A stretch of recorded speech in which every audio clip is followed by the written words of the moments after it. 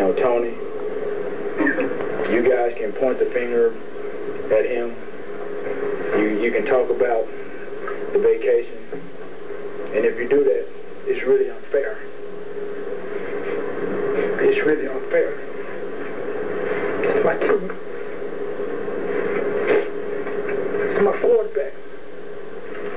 And if you guys do that, man, it's unfair. We lost to the team. We lost to the team, man.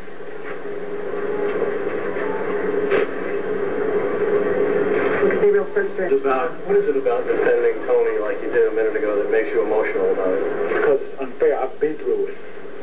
I've been through it. I know what it's like. He gives it his all every day. What makes you think that's going to happen? What's going to happen? That he's going to be criticized individually. Because I know the media. I know that.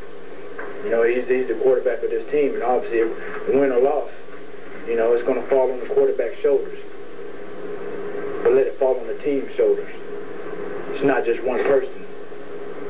Did you say anything to him? No, I went into ICE, so I haven't talked to him. Yeah.